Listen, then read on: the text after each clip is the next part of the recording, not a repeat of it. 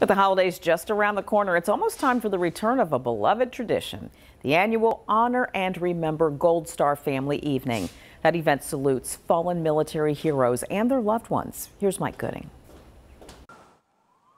The mission of the nonprofit Honor and Remember organization is to perpetually recognize the sacrifice of America's military fallen service members and their families.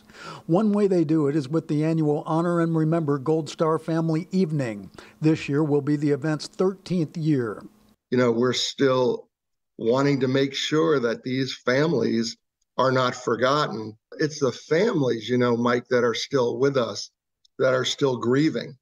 And we want to make sure that they know personally that they haven't been forgotten.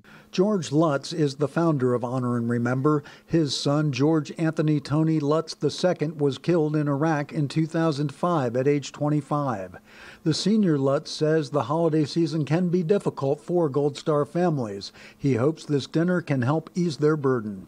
I wish my son was still here and that somebody else gave their life instead of him. I'm selfish, sorry about that. But you know what? Somebody else's kid, somebody else's loved one is dying, is serving, so that yours doesn't have to. And so what's the least that we can do? So my message to the patriots out there is say thank you.